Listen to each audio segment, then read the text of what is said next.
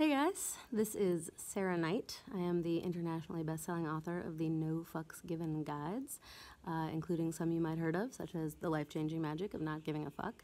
I live in the Dominican Republic, and this is my pool from which I dispense advice. So welcome to Advice from My Pool with anti-guru Sarah Knight. So I have a new book coming out on December 31st called Calm the Fuck Down, and this episode of Advice from My Pool will be exclusive advice from that book for you as a holiday gift, Christmas, Hanukkah, Kwanzaa, whatever holiday you might be getting gifts for. Maybe it's your birthday. I'm a Sagittarius, so I get it.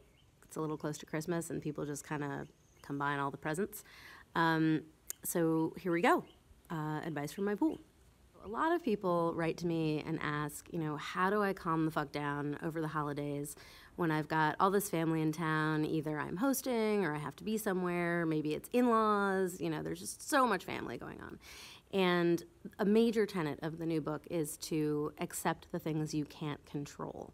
And frankly, you can't control other people's behavior. So if you know you're going into a family situation where people are going to be behaving badly, you just have to accept from the get-go that there's nothing you can do to control what they do. You can only control your reaction. For example, and I think this will really appeal to my American and British readers, you might have a family member this holiday season whose political views differ quite extensively from your own. And you're not going to be able to stop that person from voicing their views. So you can get up and walk away. You can say, I would not like to have that conversation right now. You can start playing games on your phone. There's a lot of things that you can decide to do in advance so that if a situation occurs, you are prepared to mitigate the fallout. And I talk about this a lot in Calm the Fuck Down. Ways to prepare for shit that hasn't happened yet, and ways to deal with shit that has already happened. Another thing I talk about in Calm the Fuck Down are what I call the 4 phases of freaking out. And these are anxiety, sadness, anger, and avoidance. And it's really important to understand is the flip sides of those 4 phases of freaking out. The flip side to anxiety is focus. So if you're worried about all kinds of things, pick one, choose one, focus on that.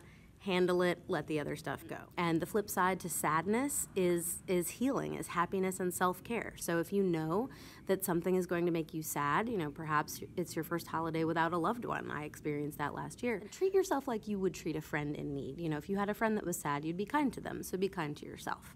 The antidote to angry is peace. And one way to achieve that is to step back, take a look at the big picture and think, what are the consequences of my anger? And if you think through the consequences of your anger, you can usually find a peaceful solution because the consequences of your anger won't be good. And you'll be like, oh, I would not like to end up in TSA airport jail this year because I was very angry during my holiday travel, which definitely can happen. When I talk about anger, I say it's important to peace out with perspective. And I think that really helps. I have something in the new book called Mexican Airport Syndrome, which is a real powerful cautionary tale. So I would urge you to check that out if you find yourself with a copy of Calm the Fuck Down on hand in the new year.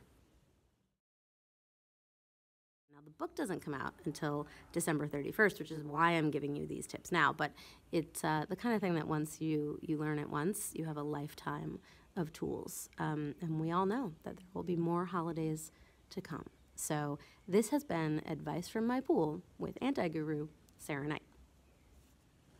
Oh, and also I am wearing a bathing suit. In previous editions of Advice from My Pool, I had a strap and you could really see it, but just so you know, I'm not naked.